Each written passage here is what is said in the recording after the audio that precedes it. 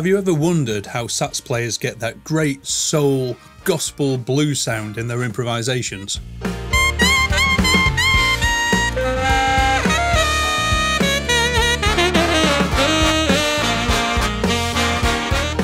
So in this lesson we're going to look at 3 techniques that will help you do just that. So let's get into it.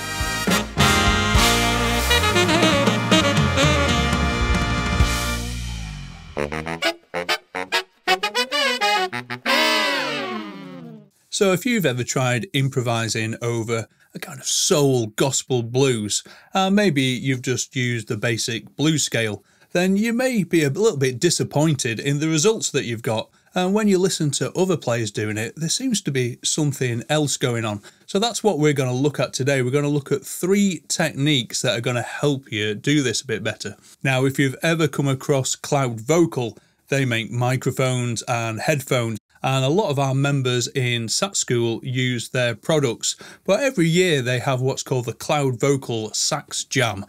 And this year is no different. And they put out a backing track for you to record yourself on. You submit your entries and you can win some great prizes. So I thought today we could have a look at actually what they've put out there and just find some ways to make your solo even better and give you a chance of winning some great prizes while we're at it. By the way, if you want to learn more about the blues, or maybe you want to learn more about how to set up your equipment, mics and headphones in a bit more of a professional manner, then there's loads of lessons and information available at Sax School Online. Just click the link below. There's still a 14-day free trial. Now, the backing track that we're going to be looking at will be available in the link below to the CloudVocal SaxJam. And it's really got this great bluesy but gospel-y kind of vibe to it.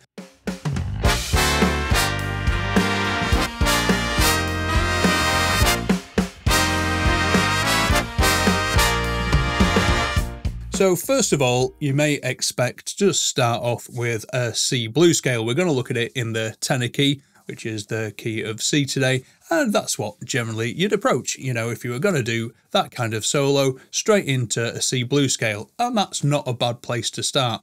However, there's something quite dark in nature about the blues scale. It's got lots of elements of the chord flattened, and particularly when it goes to the brighter chords of the progression like chord 5, the G7, it can sound a bit nondescript and a little bit heavy to some degree.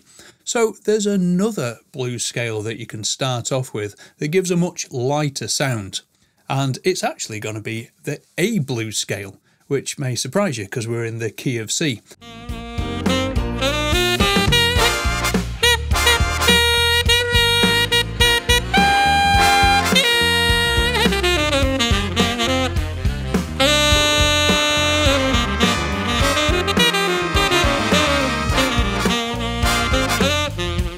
So if we take a C major pentatonic and an A minor pentatonic and we compare the notes in them, you'll notice they're exactly the same thing. They just have different starting notes.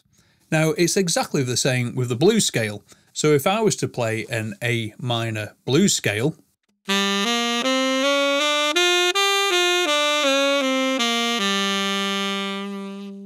but then play that same blues scale C to C,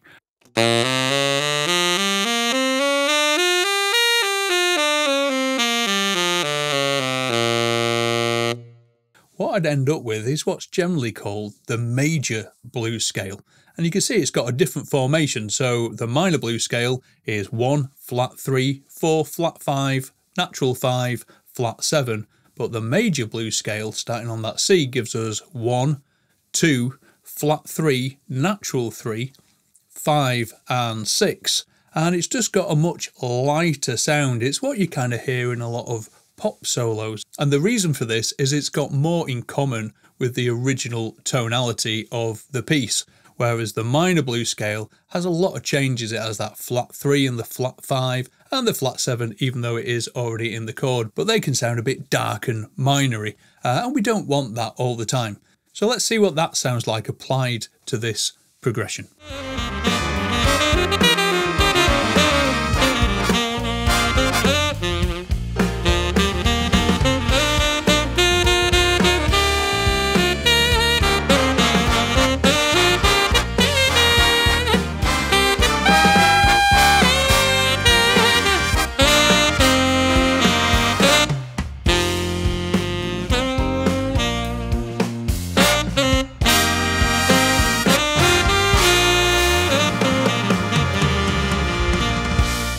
Now hopefully you'll agree that that's got a really sweet bluesy sound to it.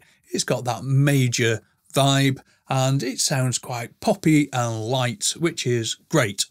However, maybe it's a bit too nice. So we need to darken it up a little bit, and we're going to go back to where you might have originally started on a piece like this with the actual C minor blues scale.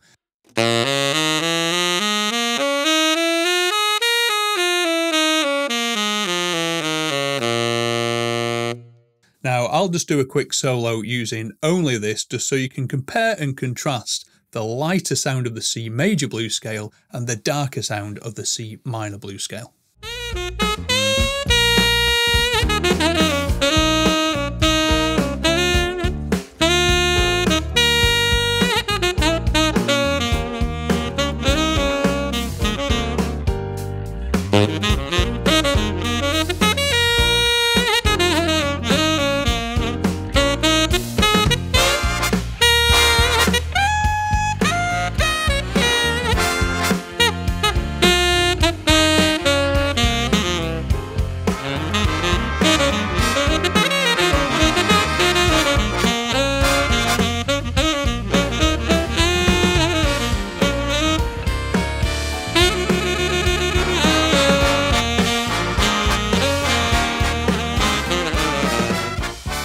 Here with that one, it's much more hard hitting and kind of typical blues, but it gets a bit too much after a while. So the secret here is to combine the two. Use a bit of one, use a bit of the other, and just let them interact with each other. So depending on your mood, maybe you want a dark phrase, now you want a lighter phrase, or maybe you can combine them so you get somewhere in the middle. So let's see what that sounds like applied to this progression.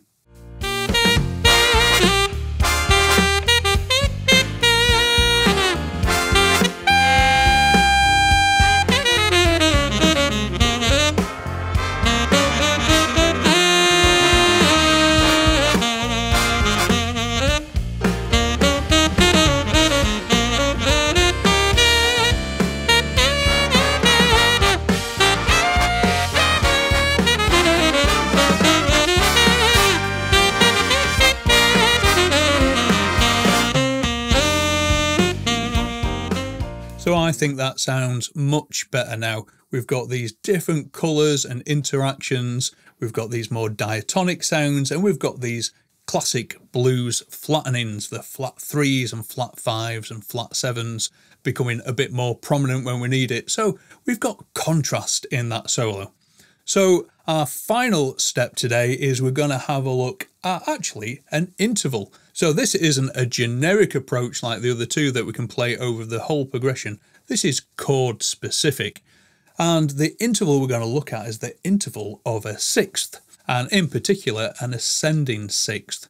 Now this is a really common interval in the blues, and you hear guitarists and sax players and other instrumentalists that play blues using this interval all the time. The most common on a dominant chord, which is the chord that makes up the majority of blues progressions, is the sound of the third going up to the root. So on a C7 chord, for example, that would be the note E up to the note C, and that interval between E and C is a six, a flat six in this case. But it doesn't really matter what type of six it is, there's just something intrinsically bluesy about the sound. So if you want to take this a step further, you can continue moving in sixths through the related scale. So for example, C7 is basically related to an F major scale, and if we start off once again third up to root, E up to C, we could start to move that interval of the six down. So we could go E up to C, and then D up to B flat, and then C up to A, etc. And we could move in different directions with that. I'll show you what that sounds like.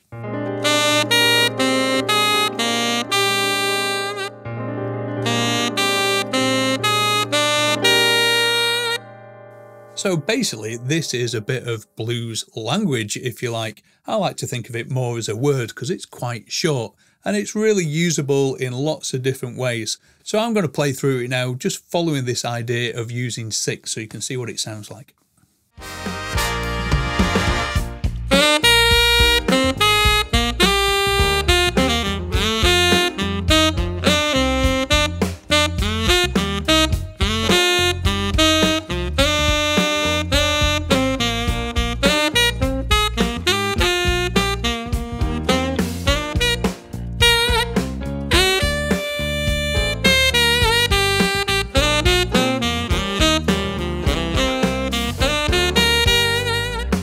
the other benefit on this particular track is there are some other dominant chords. There's the E7 dominant chord, and there's an F7 and a D7 dominant chord, and just playing, for example, the third up to the root, getting that 6 in on those chords, not only is a great bluesy sound, but it helps to outline the chord changes. So instead of our generic blues scale approaches, we're getting some of the changes in there as well. So if you're enjoying this kind of content, please subscribe and click the like button. It really helps. And also come along to Sax School and check out our other resources. There's everything you can imagine, from blues to jazz to classical. We've got thousands of lessons for you in there, and it's just one click away. Just click the link below. There's still that 14-day free trial. Now, I'd really encourage you to look out for other blues words such as this and just get them in your collection. You can hear some in the backing track itself. You can hear it in the horn section lines, and they're great things to just steal, transcribe, and get into your playing. And you can build up all these little words that just ultimately add more to your solo and make it sound even more bluesy. So finally, let's put the whole thing together. I'm going to use a bit of the C major blues scale mixed with a bit of the C minor blues scale, and then at times I'm going to use this little blues word of the interval of a 6, and let's see what that mixture sounds like.